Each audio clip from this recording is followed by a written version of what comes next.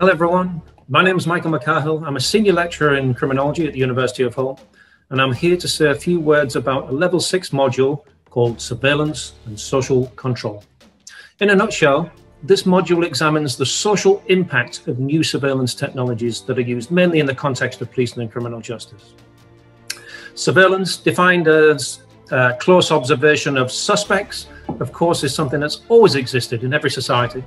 However, many believe the emergence of computers, surveillance cameras, smartphones, and other technological devices, that we've seen the emergence of a new surveillance that's become embedded into everyday interactions. This means that monitoring, surveillance, watching can take place at a distance from miles away. And it facilitates the monitoring of whole groups and populations rather than just individual suspects. So, the module addresses a number of issues. Firstly, it will ask, how did we end up living in a surveillance society? For example, in 1984, the year of George Orwell's Big Brother, there were virtually no open street CCTV surveillance cameras operating in the UK. However, by 2003, it was estimated that there were 4.2 million surveillance cameras operating in this country. What happened is an interesting question. Secondly, we'll look at how social scientists have tried to make sense or theorize surveillance.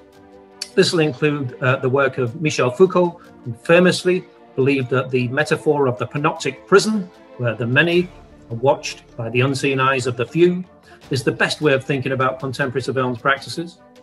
Alternatively, we'll look at the work of Gilles Deleuze and his Societies of Control thesis, where he argued surveillance is no longer confined to institutional settings like the prison, nor does it just involve people watching people.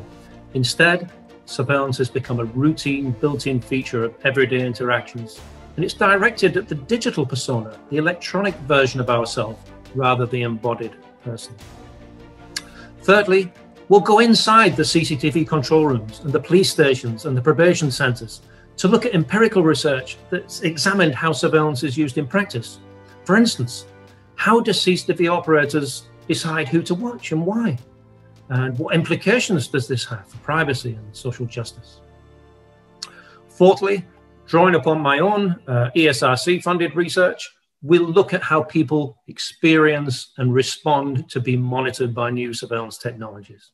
So this includes empirical research and observational research with school children, political protesters, police officers, homeless people, prolific offenders, to see how they experience and react to being surveilled by these new technologies. Finally, we'll examine many of the social, political, and ethical issues raised by the use of these new surveillance technologies that are used in a diverse range of surveillance settings. So that's it from me. Thank you for listening, and hope to see you at some point so that we can discuss many of these fascinating issues on the rise of a surveillance society. Bye for now.